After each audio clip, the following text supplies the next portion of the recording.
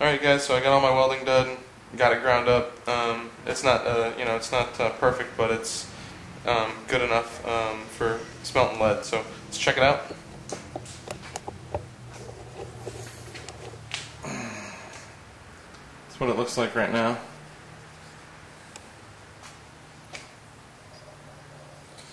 So that's where we're at. Alright. Now I want to put a handle on this bad boy right here. So let me go ahead and get the stuff ready for the handle. Maybe we can film it while I weld it and go from there.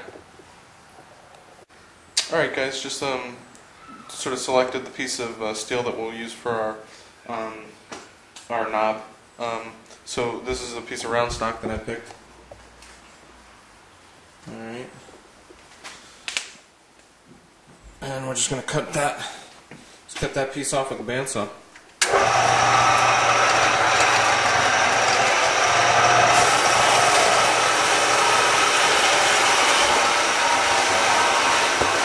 We'll just let that sit there and cut, and then we'll come back for the next part. Alright guys, so just cut our piece of steel for our handle. So let's get a look at what that looks like.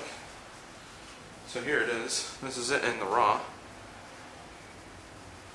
But what I'm thinking about doing is thinking about cleaning it all up and thinking about putting it on the lathe and putting a radius on here and putting a radius on here and drilling a hole in the center of this, and it'll help me actually line it up with the center of the screw on the pot. So I'm going to go ahead and start cleaning it up, at least get the rough edges off here.